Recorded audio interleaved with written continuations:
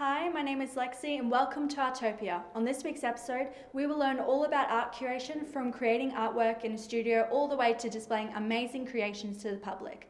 Today, I am at UniSQ ready to experience the art of ceramics with PhD student Johanna Park. But first, over to the studio where we will introduce you to a local arts curator to discuss their art curating journey.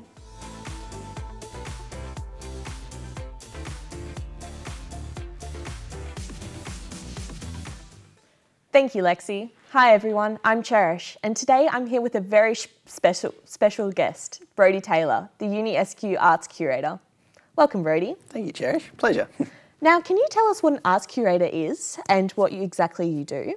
Well, here at the university, I'm a bit more of a jack of all trades. So in the industry, curators they're the storytellers. They're the ones who take the artist, their artwork, and really how do we bring that into the gallery space and tell the story that they're hoping to tell.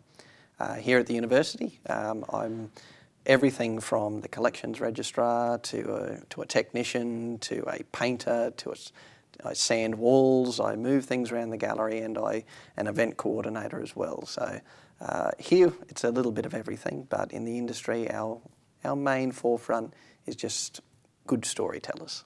Mm-hmm. And can you walk us through the process of becoming an arts curator? Well, for me it was completely by accident. I found myself here purely at the whim of somebody thinking that it would be a good idea.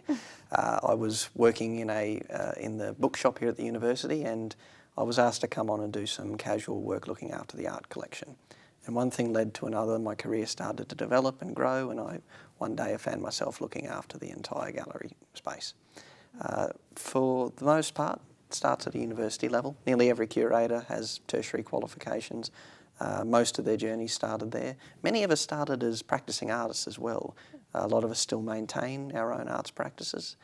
It really helps to work with the artists if we know what they're going through and we know sort of what they're trying to achieve because we've been there ourselves. So for most, it'll start at a university, usually museum studies or gallery studies, curatorial management, along those lines. Because there's a lot more than just, does it look all right on the wall? It's how does the exhibition flow? How does the information we're trying to impart actually, is it succinct enough? Is it clear enough? There's a lot more to it than just, does it look all right? And how long does it usually take to curate an art space? Well, we work with our artists from about 12 months out. So it takes about 12 months to bring the show from conception all the way through to final delivery. The actual physical hands-on work there in the gallery space takes about a week. So from Monday to Friday, we're in there moving walls, patching, painting, doing concept work, and also just laying things out to see how it feels. Because you can design anything with a pen and paper, but when it's there in front of you, it's very different. And sometimes you need to adjust, sometimes you need to change, and that's where those week installs are really beneficial. The artists and I generally work very closely together to just see, okay, what is working here and what doesn't. If it doesn't work, how can we fix it? Because we don't want to open the doors until it's right. And what is involved in successfully installing an artwork? Well, there's a lot of maths, to be honest, but also a lot of creative vision. So you have to have good mental gymnastics. You need to be able to envisage what it's going to look like quite well and be able to hold that image in your mind.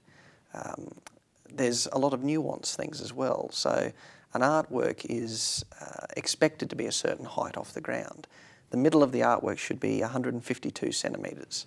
Sounds very specific and nuanced, but it's considered the national accepted eye height.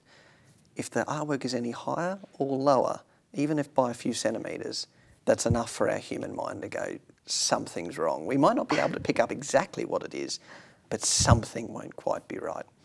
I spend most of my working life with gloves on because the human oils and natural salts that are secreted by our hands can be quite damaging to the artworks.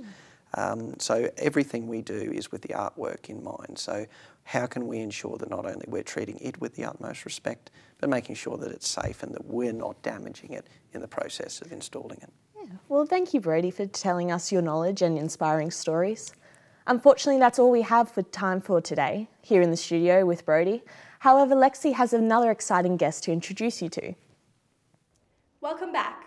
let's head over to the ceramics studio to meet local artist Johanna Park. Welcome, Jo. Can you tell us a little bit more about when you first realised you were passionate about ceramics? Thanks. Yes, so basically in first year of my undergrad degree, because in high school and throughout my life, I suppose, I've always been interested in drawing, but I hadn't had the chance to really experiment with ceramics because it's an amazing art form, but it's very complicated in some ways and you need some very heavy-duty equipment. So drawing, it's always just followed me, I can do it anywhere. And I've developed that over time, but then once I got my hands on some clay for the first time, it was like, wow, what is this? This is really cool. So, yeah. What inspires your ceramic artwork? Architecture, so the built environment in these everyday spaces that we live in. Can you walk us through step by step how you make your ceramics? Yes, so I like to slab build, which is basically, if you think of it like a sheet of pastry, you roll it out.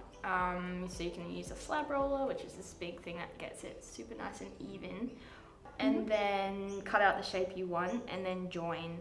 So if I were to make a cylinder, like this work is an older work that had a little bit of explosion in a kiln, but it'll do. You like roll it out and then join it. You score the edges. So rough up the edges that you're gonna join, and then use a bit of slip, which is basically just the same clay body with water added. So it's more of this paste consistency, and then you use that to connect it.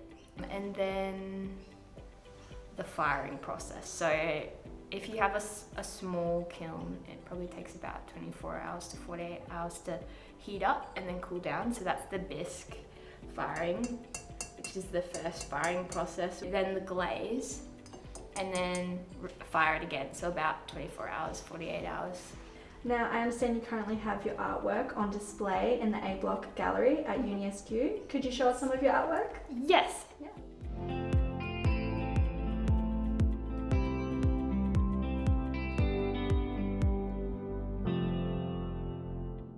This piece is called Resumption of Nature. So it's basically the summary of our exhibition Time and Place. So Time and Place is an exhibition by me and Peter Osborne where we took both our research practices and combined them.